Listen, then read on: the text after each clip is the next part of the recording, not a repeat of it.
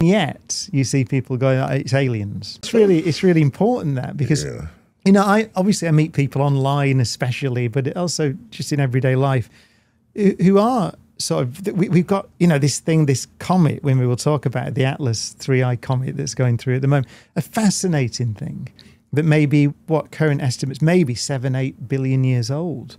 Has come from a distant star system. Older than our solar system, which is only 4.5 billion. Formed before the Earth formed. An unprecedented opportunity to observe material that's coming from a distant star system.